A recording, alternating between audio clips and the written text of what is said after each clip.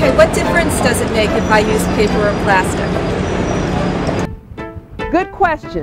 The answer is pollution.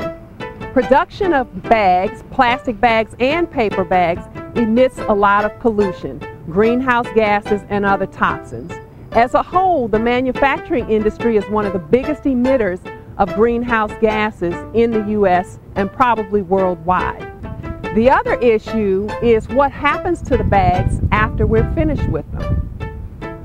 We feel good using paper bags because we know that paper is biodegradable, but actually paper bags, like any other kinds of paper, can stay in the landfill for up to 40 or 50 years at least.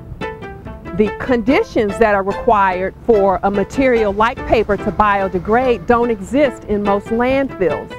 Paper, in order to biodegrade, or anything in order to biodegrade, needs liquid and it needs air, and those conditions just do not exist in most landfills. What happens to your plastic bags after you're finished with them? Well, they can stay in the landfill for up to 1,000 years, estimates say. Now, obviously, we haven't had landfills for 1,000 years to test that out, but the estimates are at least that they can stay in the landfills for a lifetime, and that's much too long.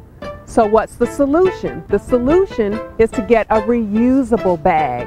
They're made out of recycled materials, and once you're finished with them years from now, they can themselves be recycled because they're made of fabric.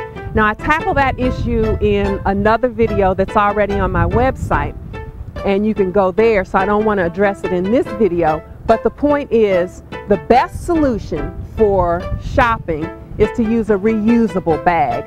The second best solution, if your choice is only paper or plastic until you get your own reusable bag, is to choose paper. And when you're finished with the paper bag, recycle it with your cartons, cardboard, and other paper materials.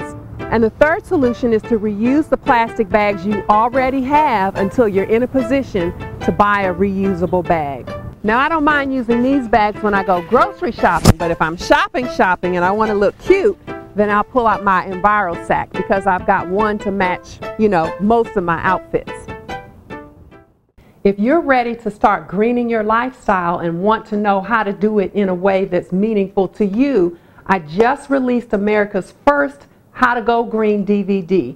It's called How to Create a Go Green Print You and Your Family Will Love and Follow. You can visit my website to pick up your copy. That's greenlivinggoddess.com/Go Green DVD. Or you can go to Amazon.com and get a copy.